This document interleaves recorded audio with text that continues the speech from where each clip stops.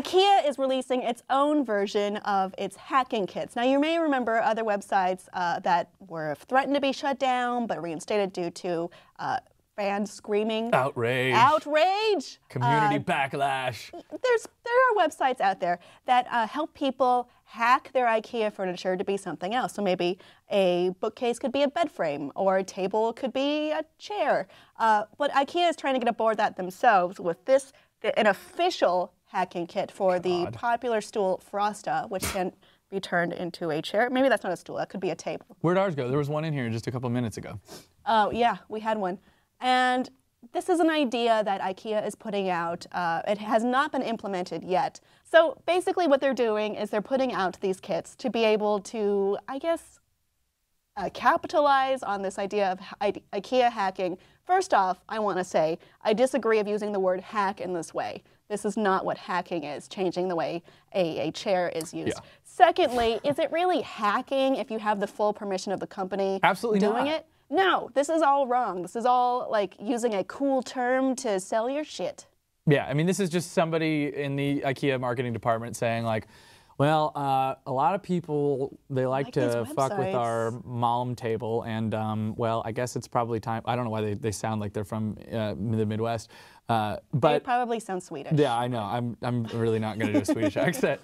But yeah, and they said like, hey, let's find a way that we can capitalize on this. But that defeats the entire purpose of what, I mean, I know hacking annoying, but let's just use it for the sake of the conversation. Sure, fine. We'll just use the word, even though I disagree with it in all ways. And you know, it's like the thing that's so annoying is that the whole beauty of this is someone who is not Ikea taking something that, well, let's be honest, looks like it belongs in a fraternity house kitchen. It's cheap. That costs cheap, and it looks cheap. And let's put some new spin on it. Let's put something you know, a little individualistic. Let's make something that like not only can I do, but that I can maybe share with other people who can do it and make it special.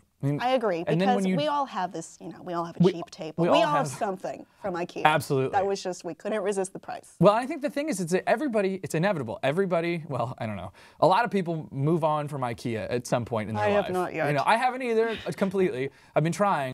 It just rings so untrue to me. Yeah. So it reminds me of those commercials for Subway when they're like, try the new off-menu specials.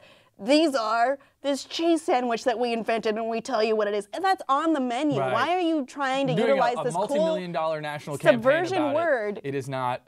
To apply to your, essentially, you're just rebranding what you're trying to market. And here we are complaining about it, but it's like they know exactly what they're doing. Yeah. They are not in any way like, oh, this will be funny. Like, nobody's going to get this. Like, they know. They know. Another thing that Ikea has, they've noticed the trends of what people do with their furniture. There's the Ikea swap program, which seems to be sort of what, you know, the Craigslist of Ikea. So a lot of people, you know, they'll be like, this bookcase, they'll list the name, Ikea blah blah, on Craigslist and sell it or trade it or what have you. Ikea's idea is that they would sell special swap items that you would be able to return to the store for some fee or what have you.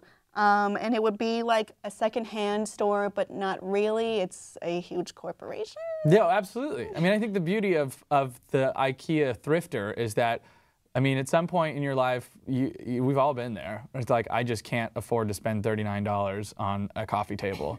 So I found my coffee table on the side of the road. There you go. So it's like, well, I guess I'll just go on Craigslist, and it allows you to even like further feel like you are getting a good deal, and to take that away from us is, quite frankly, it's unpatriotic. It's anti-American. They're not American. Well, and I think it shows. Oh, damn. Strong words. What do you think, audience, of the so-called Ikea hacking kits that could come out theoretically, or would you're not feeling it? Let us know what you think about Ikea hack, Ikea swap, below in the non-Ikea comments, and please be sure to subscribe for more.